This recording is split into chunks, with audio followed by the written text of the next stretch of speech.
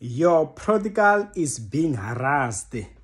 Yes, your prodigal is being harassed as well. You know, the thing is this, it's always usually the case. People, they decide to be prodigals. You know, I'm glad that somebody, I was watching their channel, she was once married but now is divorced. So she was like, one of the things that she learned during a marriage is that the reason why marriages, what was the title? I kind of forgot, but maybe she spoke about things like why it is hard or why they end. But she said something is because people are forever changing. The same person that you're with today, in 4 years' time, the thing that they want today, it won't be the same as in 3 years, 4 years to come. That's why a person will always change. Sometimes you end up seeing things, just like myself.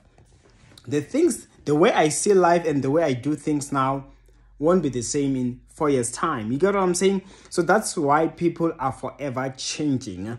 The thing is, you meet somebody and they are normally suitable for you, but unfortunately, the mindset.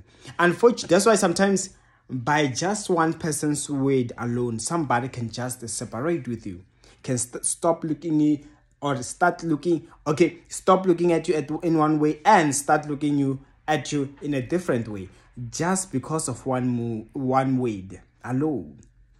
And you find that where they gone, they're now being used. That is why now they learn to appreciate. I remember one lady back then, she was once surprised. It's like we tried dating and then we broke up. So I think in fact, I dumped her. So when I wanted her back, you know how usually it's like, she denied years ago. So some few years later, I think we lost communication for some time. Then when we started talking again, I think she reached out to me. So, but we were talking almost like friends, but the way I was so welcoming to her, I remember her even confessing that, you know what, you are so kind.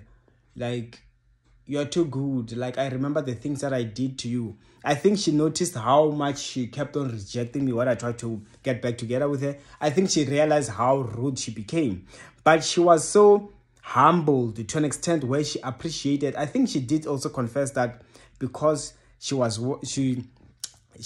recently been treated like that, so she understood how painful it was what she was doing to me. So you see, they are in pain and they are in regret because they are used the same way. Some people, that's why sometimes you don't bother if they are not well cooked, they are not ripe in the brain. You let them go so that they can mature and they be ready. May the Lord bless you and guide you in Jesus' mighty name. Amen. And that's all I had. My details on the comment section below. See you next time.